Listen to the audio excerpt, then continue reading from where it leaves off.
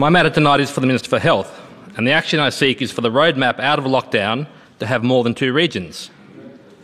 Let me be clear, there shouldn't be any restrictions left on most of regional Victoria at all.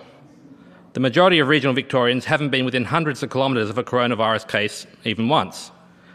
Where there have been coronavirus infections, they've been modest and quickly contained. But if the government insists on restrictions on regional Victoria through its roadmap, it should at least do it sensibly. Regional Victoria is now still in the relief stage of being allowed to cross to step 3 tomorrow.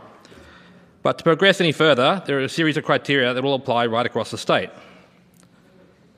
Right now, people will not be able to go to church in Wodonga if someone in Mildura, Mallacoota, Nelson or Geelong has caught coronavirus in the preceding 2 weeks. We can't move to the next step of this so-called roadmap in northeast Victoria if anyone anywhere outside of Melbourne gets sick. This is beyond stupid. It's absurd. Set aside that an elimination strategy is futile and wasteful, and so the goal of no coronavirus cases for 14 and 28 days for the next steps on the roadmap doesn't work. But even if these goals were sensible, grouping Victoria into Melbourne and everywhere that's not Melbourne shows nothing but contempt for the people of regional Victoria. I know that to Melbourne politicians, everything outside the ring road seems to be one place far away, a place you've most likely never visited and probably never will. But the vast space of regional Victoria are not the vast spaces of regional Victoria are not the same. If, God forbid, we have a coronavirus case in Mallacoota, it shouldn't have any effect 800 kilometres away in Mildura.